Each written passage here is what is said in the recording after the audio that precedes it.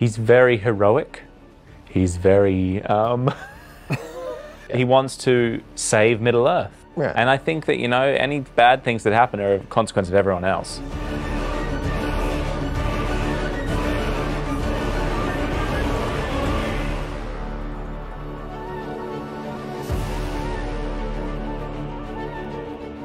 Hi Sky, I'm Eric from BT Bus Thailand. สวัสดีครับผม Hi. Hi, Charles.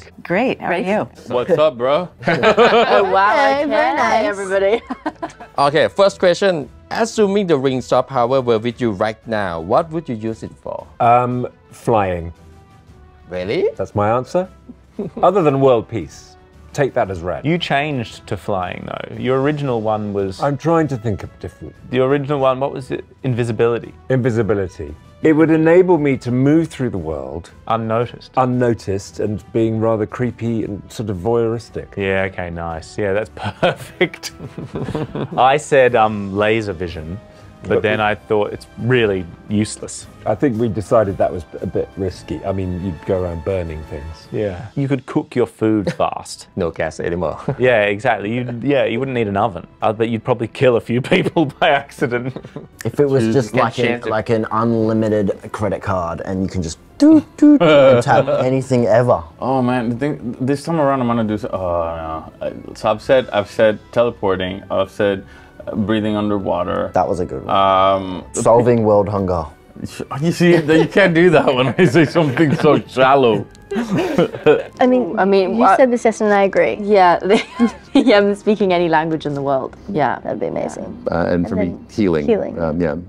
I would use it to heal others. There's so much sickness in the world. The idea that you could have a ring on that could help you to heal would be absolutely amazing. Yeah, it's beautiful. World peace, good food, good company. For good. Yeah. A force for good. That's what I would hope to use it for. I think being British, better weather. Simple, the sun. Yeah, a little bit of sun. And what about no rain means no water, so in the world. So. I would say world peace. Yeah. But you have to be careful because the rings are very powerful and they're about power, and power corrupts. So.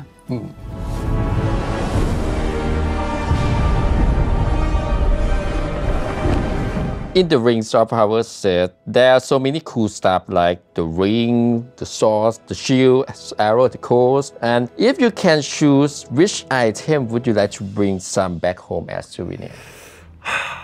It's a tough question. Well, for me, it'd be... There's so many things. The ring on a practical level, and I would choose the One Ring. Oh, it's just a prop. It doesn't have the powers. And then maybe, but like also a sword. A sword? Yeah. Quite good. Yeah, a sword would be good. I'd like something that I could use at home, though. I don't know if I'd have much use for a sword. Cutting bread? I think that might Vegetables? be a bit elaborate. Pumpkin? I would probably have something like my... I tell you what I'll have. There was a little anvil that was a paperweight on my desk. Nice. I would use that because that's something I could use at home. I've got a black pearl ring on my pinky finger, far as and I'd like to think I could pull that off walking down the street. So when it all ends, come at the end, I think I will ask Amazon's permission if I could have the black pearl ring. It's interesting because in Numenor this season in our world, we're not quite at the place of having the rings in our orbit, but we have another powerful tool, the Palantir, and it is a big part of our story in season 2. And it kind of looks like a bowling ball. Yeah. So when you go with this, you'd have 3 holes. Yeah. It's like a fancy bowling ball, but it is in our part of the world. It's a pretty cool prop and very important in Numenor this season. We need it.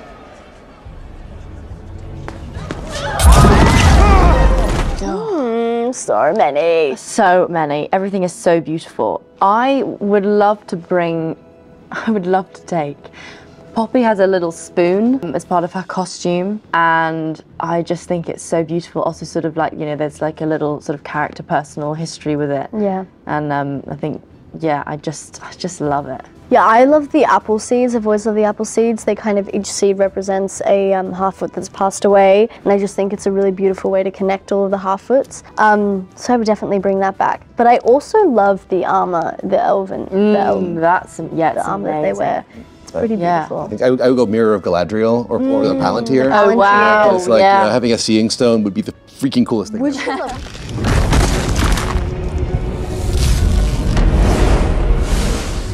Okay, Charlie, as we all know, Sauron is a villain, bad guy. But how about talking about the good things or things you like about this character? What do you think of? He's very heroic. He's very, he's very, he wants to do good for everyone else. He wants to save Middle Earth. Yeah. And I think that, you know, any bad things that happen are a consequence of everyone else. Right. What will you do with them? Create a perfect and lasting peace. Charlie, can you teach me how to be a great manipulator like Sauron? If I want to be Sauron, what do I have to do? You've got to appeal to the needs of your victim. Victim. Well, let's put it simply. That's Sauron showing his true colors there. Yeah, it is. Of your subject. Yeah, okay. So you have to kind of work out what they need, and then you have to use that need as a carrot to get them to do what you want them to do. Wicked. Yeah. Really wicked. Rule them all as one. Next question. Who is your favorite Lord of the Rings character and why? I love the Ents, and I get to play with the Ents this season, which is pretty awesome. And I love Gandalf. I think he's a baddie. I think every iteration of Gandalf is kind of he's a guy that you hang. That would be a travel buddy, a drinking buddy, smoking buddy.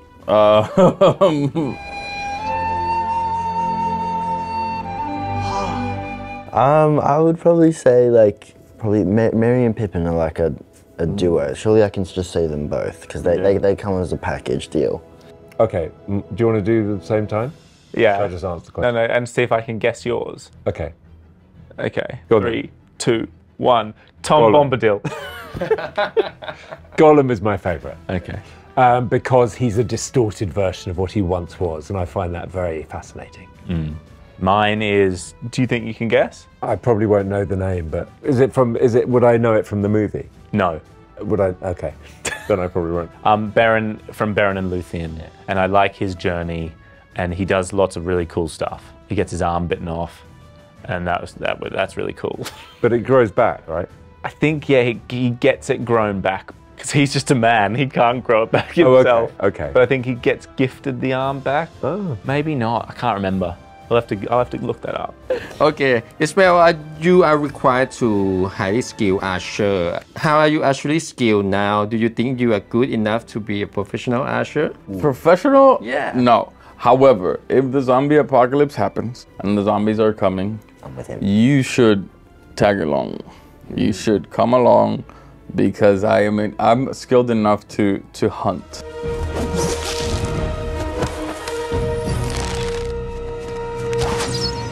Can you guys describe this show in 3 words? I'm going to do 3 syllables. Breathtaking. Yes. I would say cinematic. Epic. Epic. Okay. Thank you so much, guys, for your time. Okay. Hope to see you in Thailand one day. Oh, we hope to be there. To. Yeah. I'm shot there. I'm shot there and I loved it. Yes, would love to. That would be great. Same. Yeah. Okay. Thank you very much. Thank you. Talking with you guys. Appreciate it, man.